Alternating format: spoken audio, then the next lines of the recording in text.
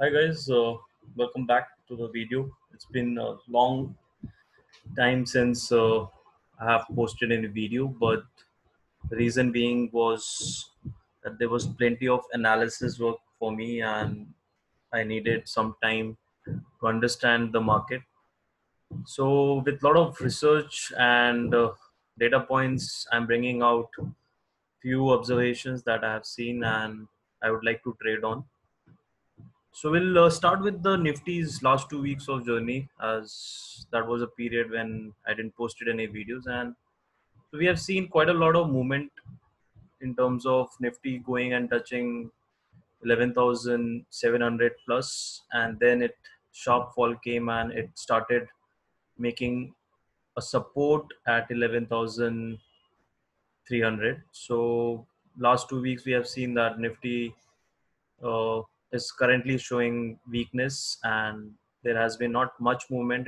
There was a sharp fall and then a small bounce back, and then again today we saw the market was trading at around 11,300 up till 14:30, and then the market started pulling off again to 11,375, and it was clearly visible with certain data points such as option chain data that uh, last 45 minutes, I will say, in the option market, there was changes. There were a lot of changes in the market. First, the call writers came, and then they just vanished, and then the put writers came in. So a lot of confusion for the day traders, and that's the reason if you are not, you know, uh, and not having a complete system which that can analyze the parameters in the index and in the stock markets, then you should not trade basically in intraday. You should only be looking for some short-term trading because intraday is very quick. You need to know when the Yorker is coming, when the in swing is coming. So it's like a T20 cricket match. You need to a lot of practice to actually understand the market in intraday. So this is the LMA and SMA crossover. So long moving average and short moving average, which I've discussed many times. Basically, these trade signals are generated through my automatic trading system, and basically the crossover I'm looking here right now is for SMA 50 and SMA 10. So simple moving average for look back periods 50 and 10, and the last signal that came was a buy signal when the Nifty was at 9,000, and thereafter you see in last 4 months we had actually 3 months. So last 3 months we have seen Nifty rallying up to 11,800, 11,750. So there can be a slight correction from here on, and that's what we are seeing right now. The market is currently at 11,300 and below SMA 10. So SMA 10 has been breached, and the next support that the Nifty can take is at 11,000, which is at SMA 50. So it's a good point to actually start looking to short the market at higher levels, and basically the resistance is at 11,400, and you can easily short the market whenever the market is on the higher levels, and that has been the strategy most of the time. uh, we have been following this trend, but when the market is above these 10 simple moving average, you can see that there is a good you know fall back. There is a correction whenever the trend of Nifty is going above SMA 10 period. So whenever the Nifty is moving up, it is pulling back to SMA 10 level, and that's what I'm always looking for is to short the Nifty at higher levels. I'm not interested to buy at this range because Nifty is currently looking overbought, and you should not be buying an overbought zone. So that's another learning from my past experience, that never buy when the market is already overbought. So all these information is on only for education purpose. I like to give a caution, and you should use your financial advisor for any kind of investment uh, things. So we'll move further. We have seen that the crossover is not happened, but the divergence between the SMA 10 and 50 is closing. So wait for the crossover, probably for a swing trade for people who like to do swing trading. Then we'll look into the MACD alert. Another alert which I try to follow is moving averages, convergence, divergence, and this is where the last signal came. That is when the Nifty had a sharp fall from 11,700 plus levels to 11,300. So again, the market has tested 11,300 a lot of times. So wait for the market to actually, you know, come down. So I will see that I'm seeing that for this expiry, if Nifty is not able to cross 11,400, then definitely the expiry for this week probably will be below 11,300. So wait for the market. Market will give you the signals, and that's when you need to short the market if you are shorting the market.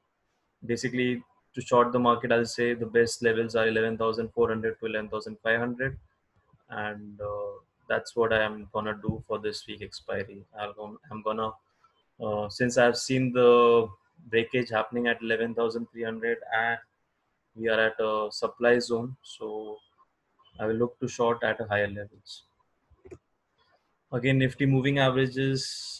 This is collective of all those slow and fast moving averages. So fast moving averages are the red lines, and the slow moving averages are the blue lines. So we can see again the all the fast moving averages have been broken by Nifty. So that's another sign that Nifty is showing weakness in the current week.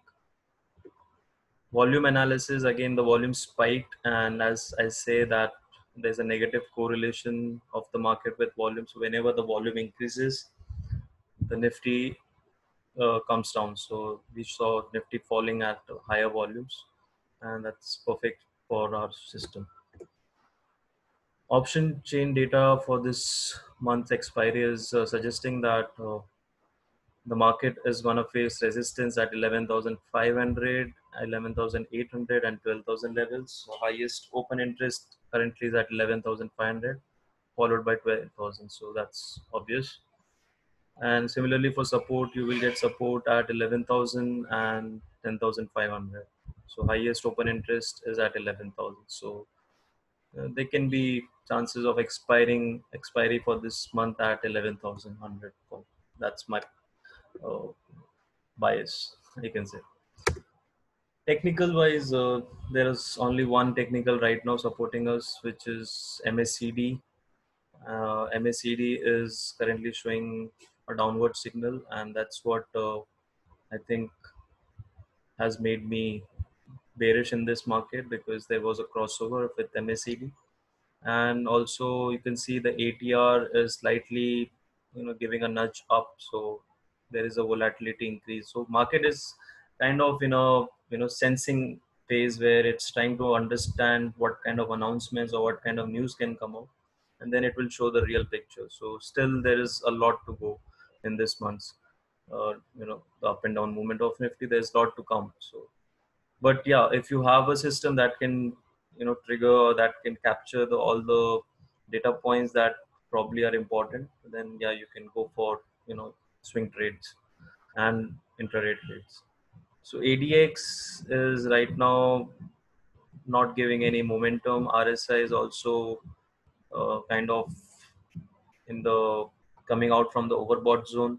So yes, again, some kind of you know, these are lagging indicators. So these will be showing the bearishness or the bullishness only after some time. So these are not leading indicators, but lagging indicators, and one needs to be careful when using technical indicators on charts to understand what the market is doing. So that's from my perspective. For last 2 weeks, what I've seen is market is trading in a very volatile manner, because it's already in a very precarious zone. 11,800 was the peak, and currently the market is at 11,370.